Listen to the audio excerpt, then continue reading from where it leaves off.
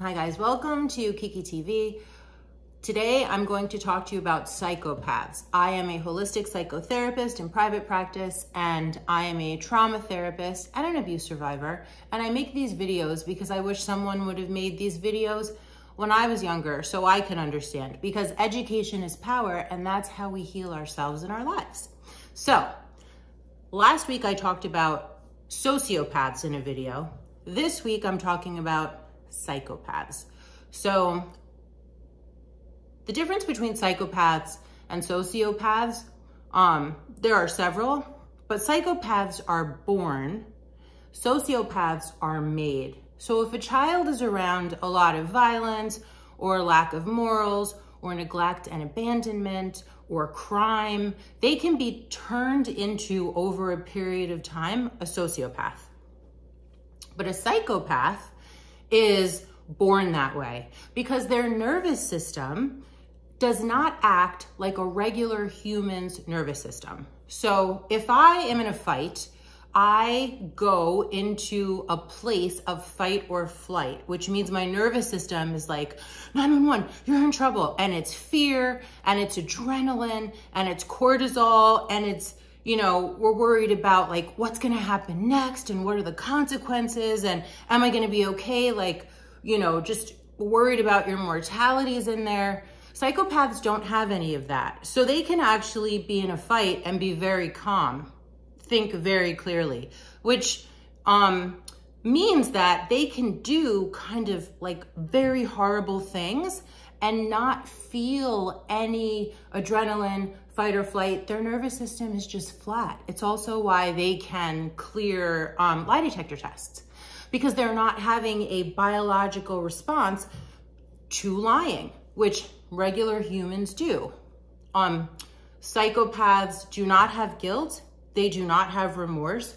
They do not care about people. They don't have empathy, but they really, the part of a human brain that reacts to empathy, a psychopath doesn't have that.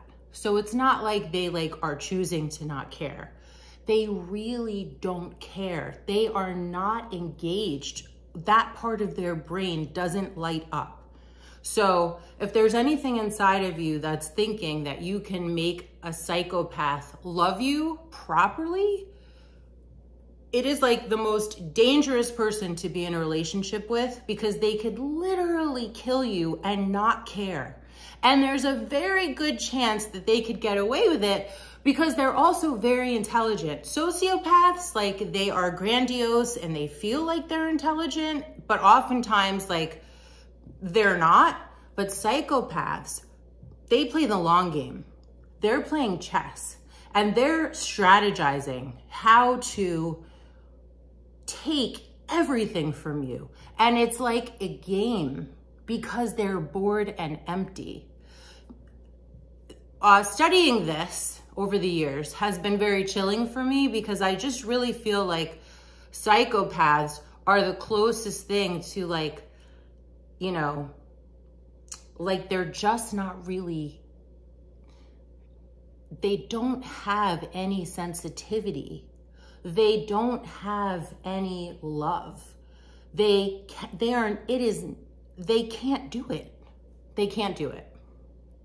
But what they can do is take advantage of you and manipulate you through charm, and they're flattering to you all the time, and they're manipulative in a way where they do this thing called mirroring, where they look at how you act, what your mannerisms are, they listen to what you think, how you feel, what your belief systems are, and they're doing two things. They're mirroring you, so then they're giving that back to you just to say, oh my gosh, we're so much alike. Oh my gosh, we're like soulmates. This is kismet. I've been waiting all my life for someone like you, because they're literally mimicking you to make you feel like you guys are soulmates, but you're not. It's all just a game. They're playing you. And then the other thing about that is they're asking you all of these questions, kind of scanning you for all of your vulnerabilities and weaknesses so they can get in. And they're asking you a bunch of questions, not talking much about themselves, but really like getting into who you are and what you've been through it. Not because they care or want to know you or want to help you recover from a difficult history. They're going to use all that against you later. They are abusive just by nature. Mentally, emotionally, physically, spiritually, financially, sexually. Like, there's no happiness with a psychopath, because the whole point of a psychopath is they are a predator and they want from you what they want. And because they don't value you or anyone, they can get rid of you once they're done with you. Psychopathy is chilling. And really, if you know this stuff, then you can see it coming. If you don't know this stuff, you will think that a person is wonderful. They are gaslighty.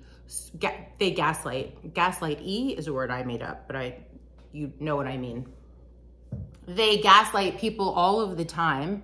And they're also narcissistic by nature. So psychopaths like feel entitled and they feel superior, which also is a reason why they can like destroy a person and not care, because they're just ants.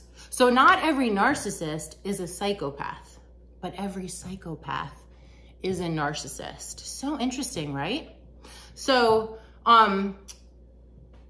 thank you for watching. Thank you for liking and subscribing. Please be careful out there. If you hear this and you're like, oh my gosh, am I with a psychopath?